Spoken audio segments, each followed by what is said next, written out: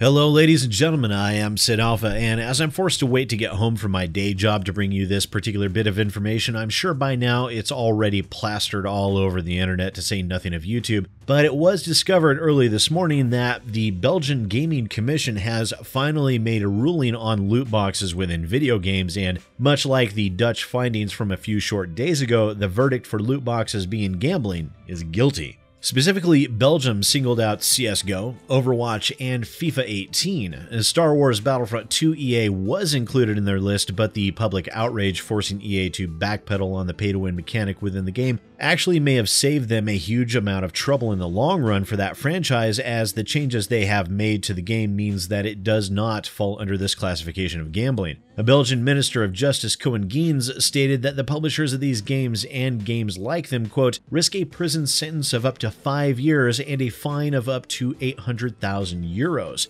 And if it is found that minors are involved, which is very likely considering these are video games after all, those punishments can be doubled, making it a 1.6 million euro fine and up to 10 years imprisonment. And within the press release the Gaming Commission released, they talk about a number of different aspects of these loot box gambling practices, such as, of course, random chance of the loot boxes, but also some of the manipulative methods employed within these games to drive sales of loot boxes, such as well-known real people promoting loot boxes, the use of in-game currency, the fact that unlimited funds can be spent on player accounts, and the fact that the actual win percentage of individual items are, in most cases, obscured or obfuscated from the player. And yes, I can already feel the Overwatch defenders hammering away on their keyboards. Yes, Overwatch does disclose percentages, but as I've stated numerous times in the past, they only disclose the drop percentages of item tiers, not of the items themselves. No, they still absolutely refuse to disclose drop percentages of individual items, and they go to great lengths to keep from doing so. Why? Well, they can shift percentages based on trends and user preference in order to favor some items over others. They do this in order to comply with Chinese laws in that regard, but still maintain the ability to manipulate the player into purchasing more loot boxes. And it works. Activision Blizzard had their best year ever in 2017 without a new Blizzard title for people to buy. Now, the vast majority of their income is derived from these loot box gambling schemes, but if Belgium has anything to say about it, that won't be for much longer.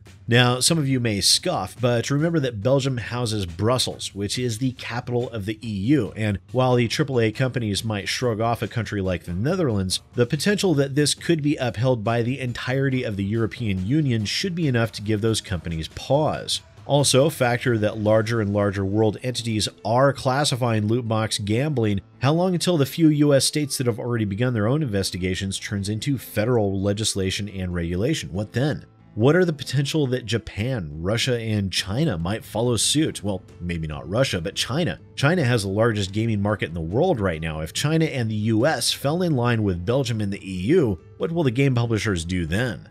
Now, the basic criteria that Belgium is classifying loot boxes as gambling centers around the concept that money can be spent on these loot boxes, that the loot boxes contain a random item of varying degrees of real or emotional worth, and that the loot boxes are themselves a game of chance. Now, unlike the recent Dutch ruling, there is no concern about whether a person can cash out in any way or not, which means that even closed systems like Overwatch are still in violation of law. And it would seem that the concept of the fact that the loot boxes themselves are a game of chance circles around that whole aspect of presentation and how they are presented to us in similar forms to slot machines or flower machines of that nature. Now, as a result of this ruling, the committee is seeking to implement a number of new legislative measures to regulate the practice of loot boxes. Now, among those measures are a requirement for a Gaming Commission license to be obtained, which is something that is not out of the ordinary and is again something that casinos themselves must file for. They also require a new icon that will warn adult gamers about the use of loot boxes, and that is specific, not the lame duck in-app purchases that the ESRB tried to peddle off a short time ago. The games would also need to be age-gated, as any implementation of loot boxes is illegal for minors, period.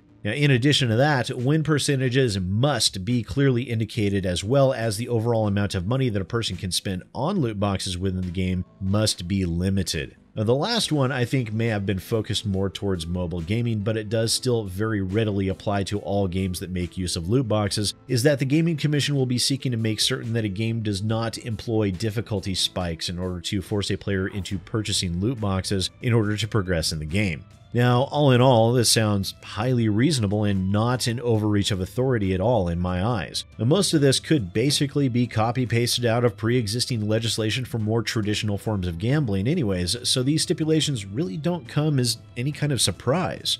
Now also, what will this do to all the other games not listed here, but who clearly would fall into the realm of illegality under the Belgian ruling? Now, if Overwatch is guilty of this, so is Destiny 2 and Heroes of the Storm. If CSGO is guilty of this, well, RIP PUBG and Team Fortress 2. In fact, all of these skinotomy games out there absolutely fall under these conditions of loot box gambling. Most of them would be flat out unable to survive if these monetizations are to be removed. However, it would seem that that is exactly what will need to happen if the publishers and the developers of these games don't wish to suffer potential fines and imprisonment. Now, to speak frankly for a moment, I'm going to lay my reporter hat aside a little bit and don my industry pundit and commentary hat for a moment. Now, the ESA defended their corporate masters, as did the ESRB. We have dealt with the severe predations of a gaming industry that cares far more about greatest possible profits for least possible effort for so long that even mediocre video game titles that espouse more traditional yet still blatantly anti-consumer microtransactions are heralded as the saviors of gaming.